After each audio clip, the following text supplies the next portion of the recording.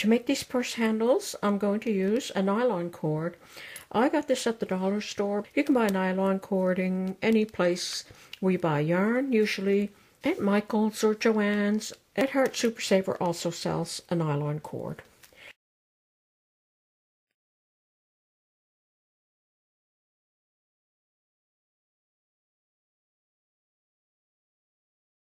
And I'm going to use a 5.5mm crochet hook.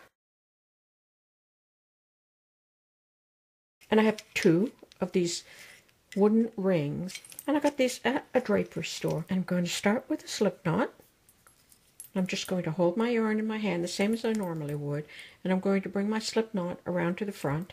And I'm just going to place my hook through the ring, pick up the yarn and pull it across, and complete my single crochet. And then I'm going to make another 7 single crochet on this ring. So the hook goes through the ring, pick up the yarn and pull it through, pick up the yarn and finish the single crochet. I'm going to do that 8 times so that I have 8 single crochet in my wooden ring. 5, 6, 7, and 8. Okay, I have 8 single crochet in my ring. And when I'm finished, I'll take a yarn needle and I'll weave this yarn end back and forth into this work. So now I'm going to chain 1 and turn. And I'm going to single crochet in each stitch all the way across the row. So I just insert my hook in and complete my single crochet.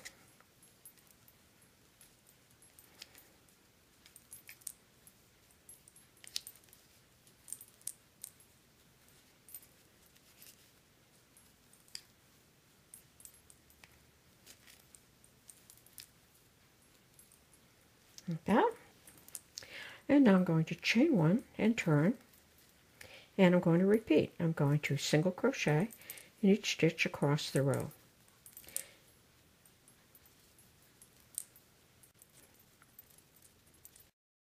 So chain 1 and turn, single crochet in each stitch across the row.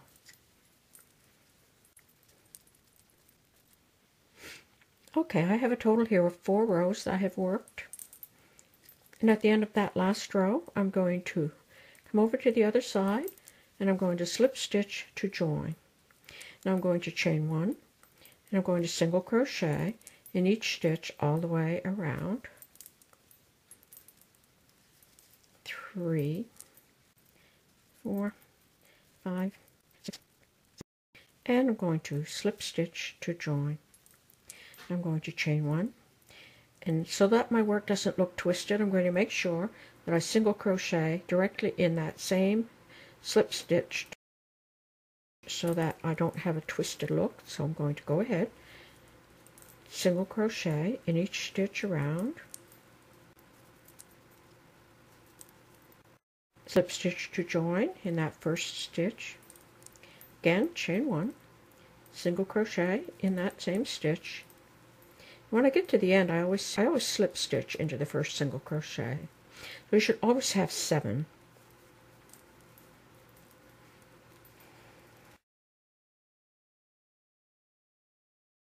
And slip stitch to join in that first single crochet.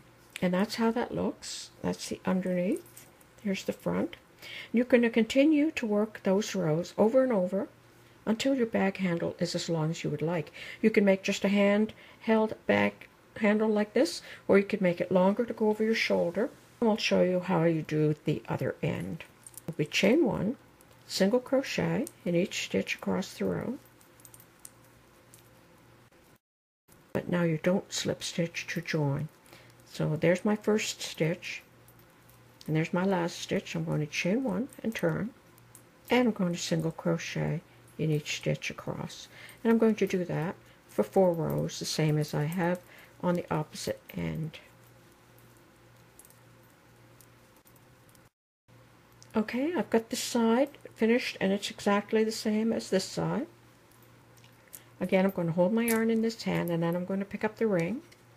And then I'll pass my hook through the ring, pick up the yarn and pull it through, and then finish my single crochet. Now go into the next stitch, pick up the yarn, pull it through, finish my single crochet. And I'm going to do that all the way across the row.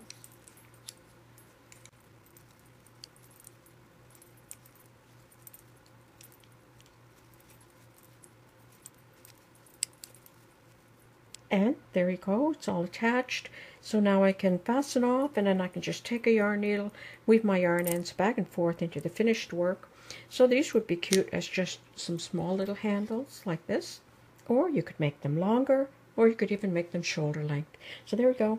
I hope you enjoyed seeing how easy it is to make these nylon purse handles for all your crochet and knitting projects. Thanks for watching. Bye for now.